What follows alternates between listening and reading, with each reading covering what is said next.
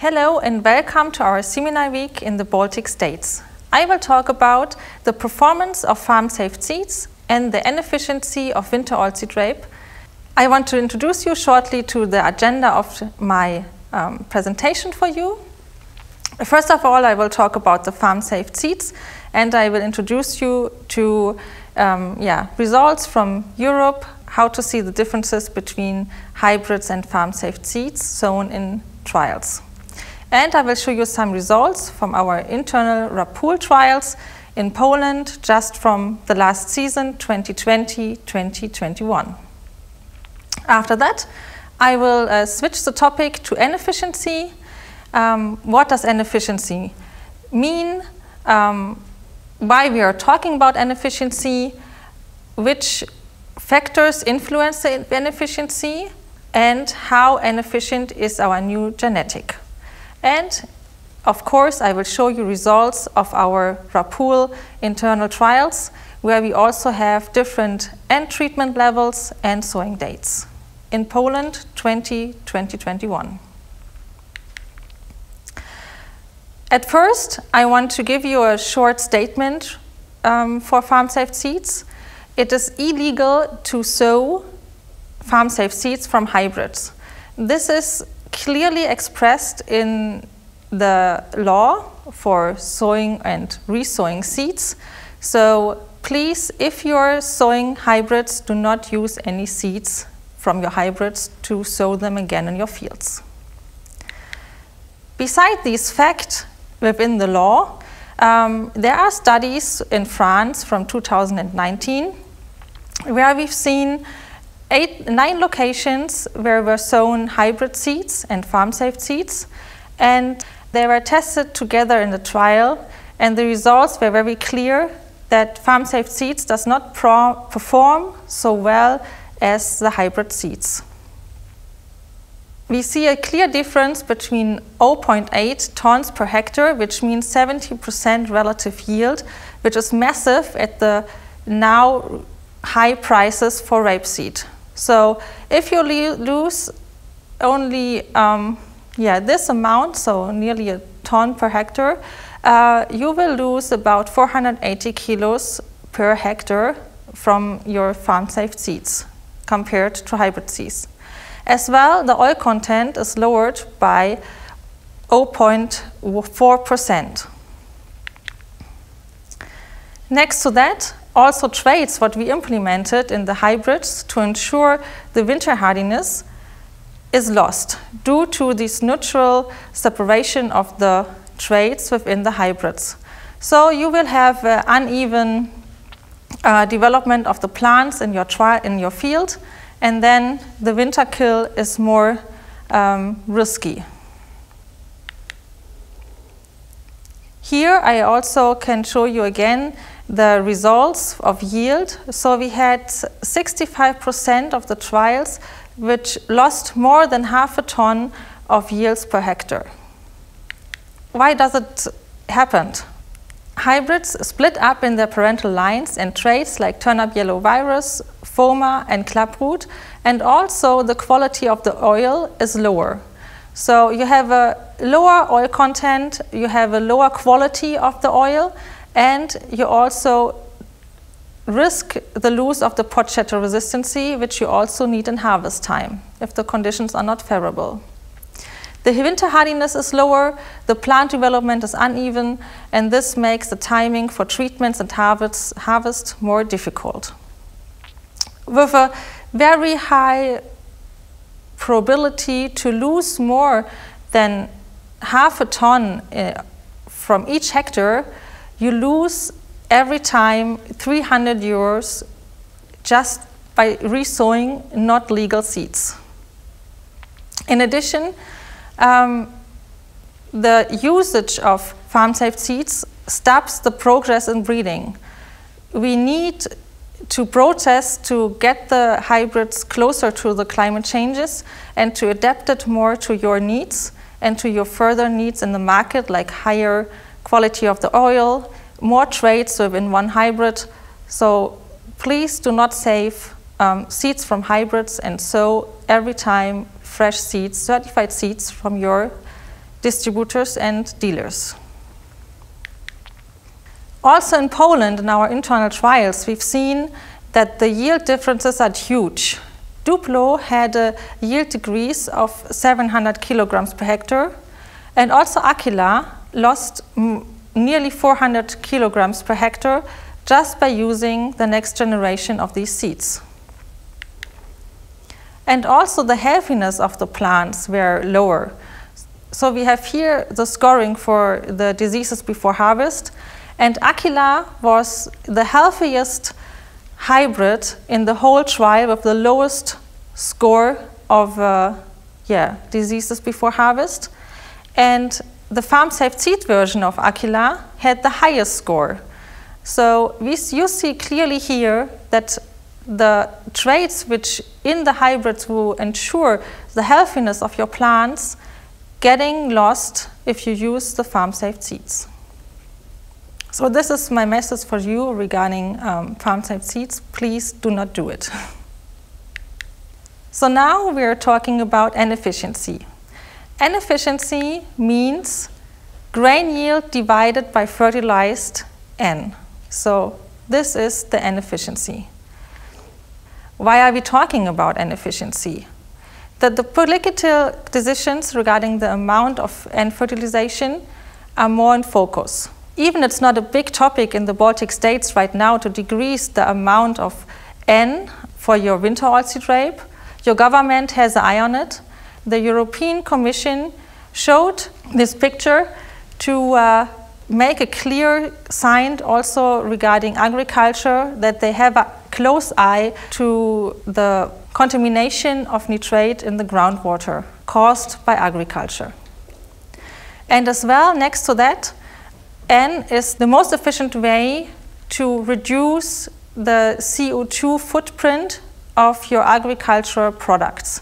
So you do need a lot of CO2 to produce 1 kilogram of N. And if you reduce the N fertilization, you also reduce the CO2 footprint of your products. So also this is in the focus of our governments in the EU. Next to that, the prices for N fertilizers increased incredibly. So if you take a look at this graph here, you can see that in October and November, the prices just jumped up very high, and there's no sign on the market that the prices will go down quickly. So you really have to take a close look to your plants and calculate for yourself, is it worth it to give the kilograms of N what you usually do, or can you reduce the amount of N and you also get yields where you are satisfied with? Which factors influence N efficiency?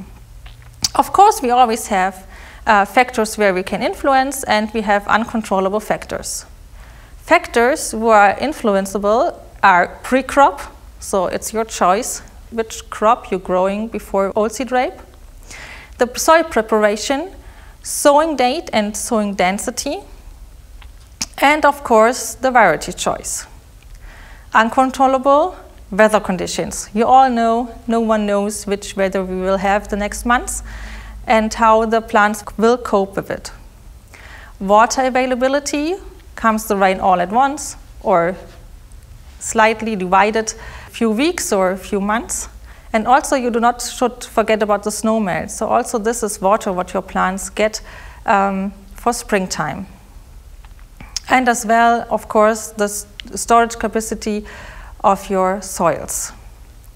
The soil condition. So are you on clay soil, sandy soil, which kind of soil you have in your regions and where you can work with. This is something you cannot influence. Pests and disease pressure. You can control some pests and diseases due to pesticides, but also this is limited, as we saw with the ban of neonics. So what is about our genetics? So RAPOOL is the breeder for oilseed rape, and we clearly want to show you that we are watching out for N efficiency. And this is just a process of breeding. As you can see here, we have differences between the best and the worst hybrid from about 28% with a high-end supply. And also in a low-end supply, we still have a differences of 25% compared with the worst old material and the newest best material. So this is the amount of N which is needed for 1 ton of oil. What's about our trial, our RAPOOL trial, where we are looking for solutions in breeding? So this is the trial from last year in Poland. We choose different hybrids like Atora, Temptation, Jurek, Duke, a Czech with turnip yellow virus, and Metropol. Also, we've chosen 3 different sowing dates. The optimum sowing date in the middle of August, a late sowing date in beginning of September, and in the end of September, an ultra-late sowing date. And this we've done with 5 different dosages of N, so 0 N, 60 kilograms, 120, 180, and 240 kilograms of N. Here, just to show you how the trial behaved in autumn last year. So this was the normal sowing date. We had rainfalls after sowing, and then again in September it was a little bit dry. The sowing date with late plants, you already see we have here smaller plants, and ultra late, of course, even smaller plants than late. If we take these 3 next to each other, you can clearly see, there are some worries about the ultra late trial, if it will develop quite well over winter. You never know how the winter will be. Luckily, last year we had a strong winter with a lot of snow cover, so the plants were not stressed by hard frosts. And as you can see in our results, the late sowing trial did not, or the ultra late sowing trial did not had any troubles with the yield level. So even here you can see that these small plants before winter, they could develop quite well and still got good yield results. But we want to talk about the N efficiency. So you can see here the first 60 kilograms of N getting the most effect on the plants. So we have a yield increase about nearly 70%. The next step to 120 kilograms are about 15%, which is still massive if we think about the prices. If we calculate this with money, this is the most interest for you, we have a plus of 150 euros per hectare between 60 kilograms and 120 kilograms. But if you are putting on top 60 kilograms of N with the prices right now, you even lose money. So really think about your N fertilization. What do you really need? And is it worth it? Do you expect a lot more yield if you give extra N? To sum up and give you an outlook, the highest yield effect were realized from 0 to 60 kilograms with nearly 70% of yield increase. And the next step from 60 to 120 kilograms per N are still visible with 15% yield increase. The oil content is going down from 0 to 240 kilogram N per hectare with almost 2%. So as higher the amount of N fertilization, as lower your oil content.